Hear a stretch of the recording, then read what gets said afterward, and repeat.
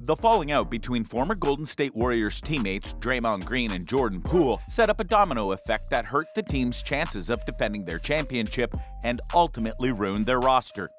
So in today's video, I will be discussing everything we know about Draymond Green and Jordan Poole's beef. Poole, the Euro, counted! It's out to long right. Draymond into Wiggins inside. Maybe he'll get suspended the game. Maybe Draymond was a headache. Maybe Poole reacted wrong. Relationship before the beef. Last October, the Golden State Warriors roster witnessed a punch that nearly ended the dynasty and derailed their promising season.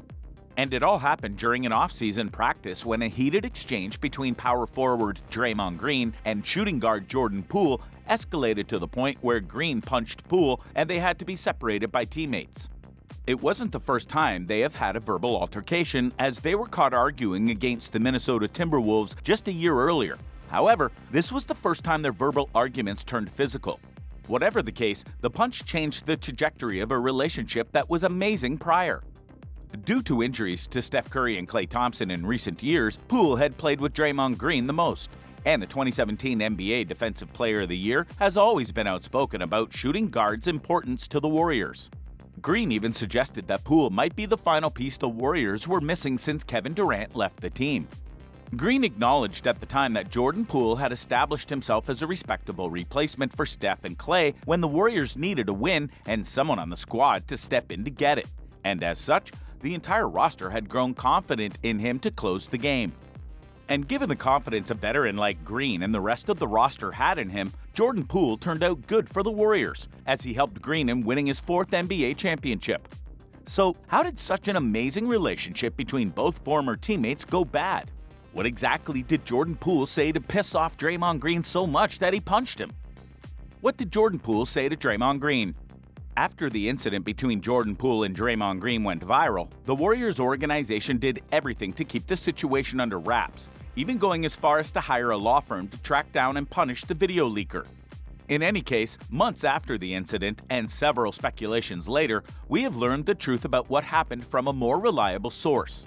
American rapper Cam'ron, who has friends in the locker room, alleges Poole, a graduate of Michigan, told Green, who also attended Michigan State, "I effed more bitches at Michigan State than you."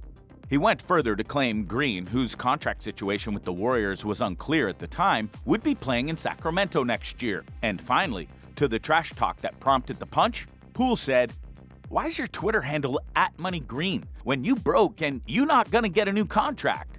Unfortunately, given that none of the players on the roster has come out to admit what led to the punch, no one can say for certain that this is what Poole said. However, given what Draymond said on Patrick Beverley's podcast after he signed a 4-year, $100 million contract extension, there seems to be some truth to these rumors.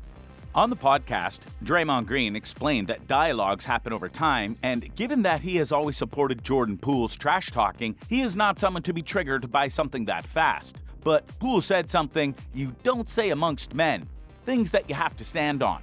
Unfortunately, these things you don't say amongst men and the resulting punch did nothing but derail not only the Warriors' season, but also affected squad chemistry and Jordan Poole's performance.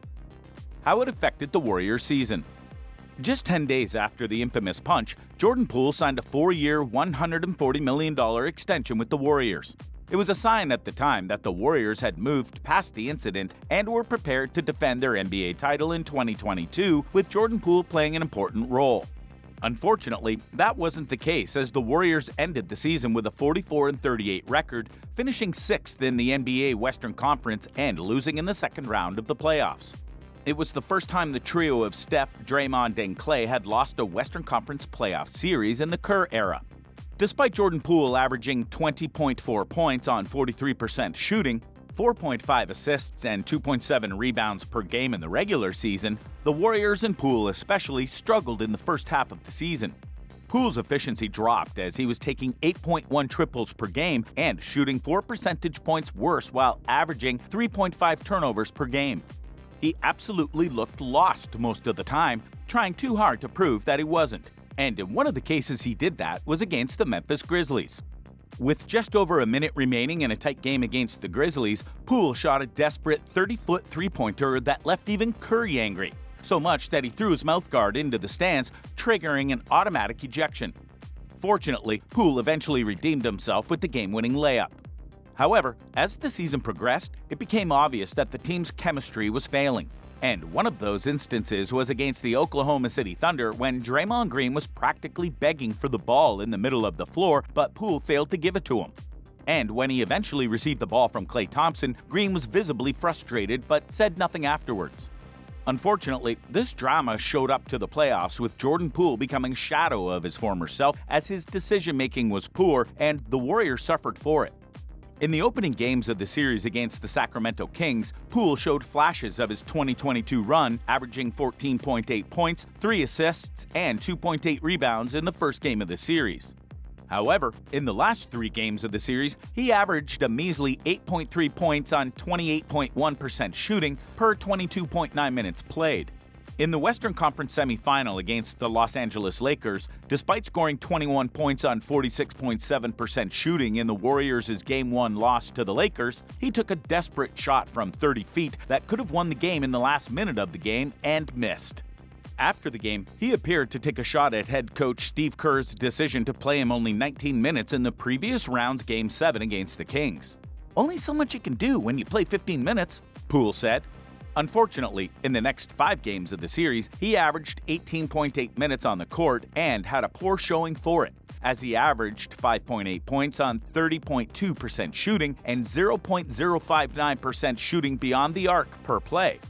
Jordan Poole failed to deliver when it mattered, raising concerns about his future with the Warriors.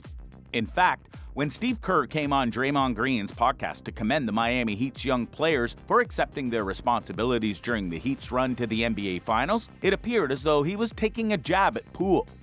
Kerr even admitted that there's no hiding that the incident between Draymond Green and Jordan Poole at the start impacted their season as the team lost trust in one another. Whatever the case, this series of events only meant that Jordan Poole no longer had a future with the Warriors. But even so, what is the current state of their relationship? Trade and current relationship. After the offseason began, the Warriors soon traded Jordan Poole to the Washington Wizards for veteran point guard Chris Paul. The trade was shocking given the fact that despite his challenges last season, Jordan Poole is a promising future All-Star, and he was traded with some draft picks for CP3, who will be the 3rd or 4th oldest active player in the NBA next season, depending on whether Iguodala retires. In any case, since getting traded to the Wizards, Poole has been utterly quiet about his relationship with Draymond Green. He has mostly avoided any questions about his relationship with the power forward, while Draymond Green, on the other hand, hasn't, as he keeps addressing it this offseason, even going as far as to have a back and forth with Jordan Poole's dad on Twitter. Poole's father had responded to Draymond Green's statement about his son on Patrick Beverley's podcast and called the power forward a soft-ass bitch, as he never apologized to his family for the incident. He also liked a tweet calling Draymond something you shouldn't call someone, featuring a video of Kevin Durant talking about Green. Draymond, who could have responded in a way to calm the situation, did nothing as such, making it more obvious that his relationship with Poole and his family had gone really bad. The back and forth showed that none of them was ready to put the incident behind them and that Draymond's public apology at the time of the incident might not have been genuine. Whatever the case, Jordan Poole, who has been very quiet so far, recently took to Instagram to make a cryptic post that many presume is addressed to Green. In the post, he wrote, "Talk of the topic," and "Find you a hobby," with some laughing emoji, and given Green's endless chatter about the incident, it wasn't hard to assume that he might be addressing the power forward. Nonetheless, with Poole now in Washington, he has the opportunity to distance himself from the incident with Green. But one thing is certain, they are not on speaking terms and may not be for some time.